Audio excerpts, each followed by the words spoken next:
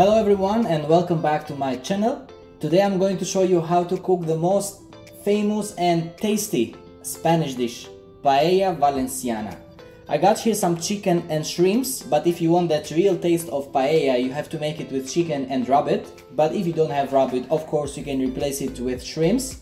I got here also some green beans and peas. I have some artichoke, and the most important, the one which will give a special taste to the dish and special flavor, is saffron. I'm going to show you how to include this ingredient to the dish later. Okay, let's start now by frying the chicken, and step by step I'm going to show you how to make the whole process and have a delicious dish.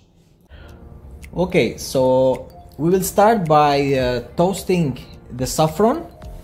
We're just going to put a pinch of saffron in an aluminium foil and fold it to look like an envelope, and then straight we are going to put it in a heated pan, and we'll leave it about 10 seconds per each side. Once finished with this, we'll take it out. Then we'll add some salt in the pan, as well some olive oil, and we'll add all the chicken which we have cut it in small chops. And here we need to fry the chicken until it gets crispy, very brown.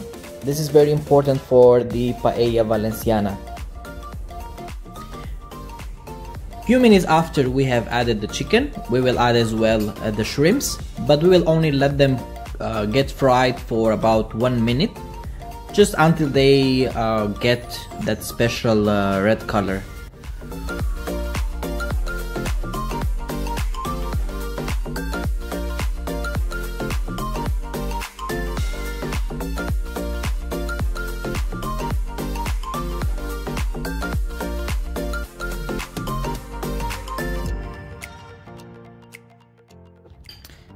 Just until they get from both sides the same color as this one. Now we'll take them out in a separate plate, and we are going to use them after.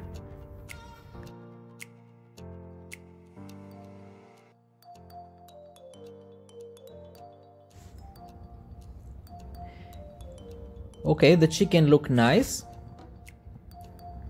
Now let's add the green beans and the peas. As well, we'll add a couple of artichoke and 2 cloves of garlic.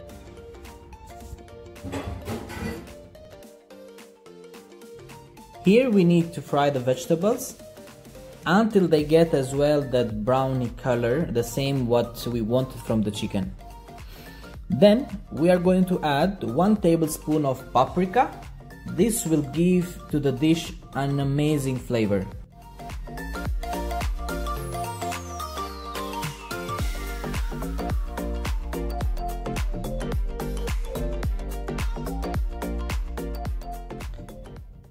And the last thing, before we put it to boil, we'll add the grated tomato, and we'll leave it to get fried for about a minute.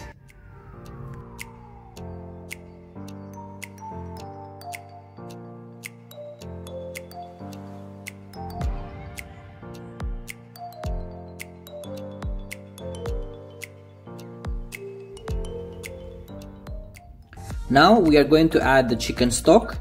Remember, you have to add 3 cups of chicken stock per 1 cup of rice. On this dish, I'm going to add 2 cups of rice, so we need to add 6 cups of chicken stock.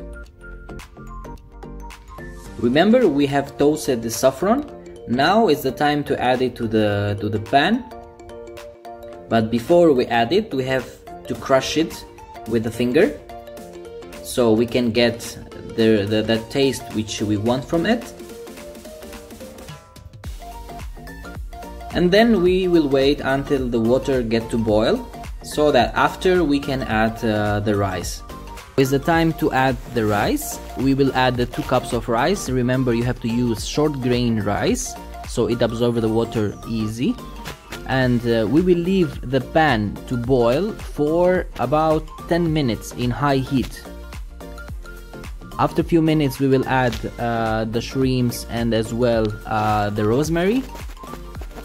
And then after the 10 minutes of high heat boiling, we will reduce the heat and let it boil for about 5 minutes. And in that moment we are going to cover the pan with the aluminium foil.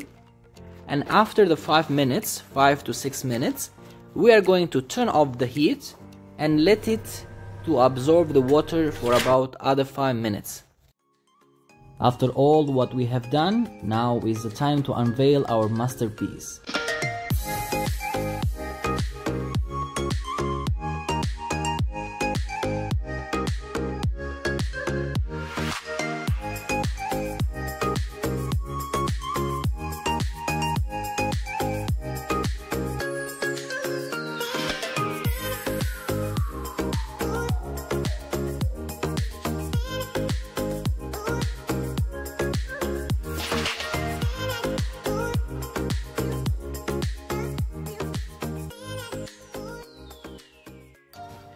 And we reached to the end. I really hope you liked the video, and if you want to see more like this, don't forget to subscribe to my YouTube channel, and see you in the next episode.